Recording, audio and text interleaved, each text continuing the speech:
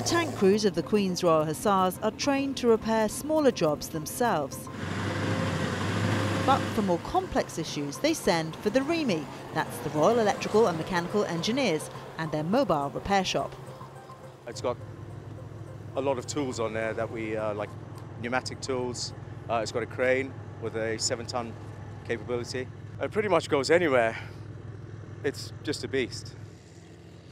And that gives the QRH greater confidence and capability, even in challenging terrain. So it means that we can then push into difficult terrains that pushes the vehicles to its limits, but it stops the men and women worrying about if we're going to get stuck, because we know that the REME assets on hand will be able to pull us out just about of anything that we need to do, and it means that we can push the boundaries and limits of the vehicles. Here in Poland and across Europe, nations are reassessing the importance of armour and what it takes to keep the tanks rolling. Maybe 2-3 years ago I read some articles saying that we don't need artillery, we don't need tanks because it's obsolete.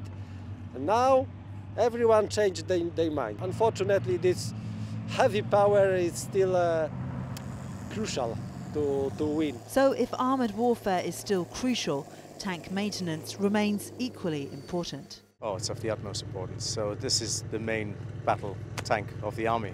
So obviously keeping it in the fight is our main effort, and we do our best to keep it in there.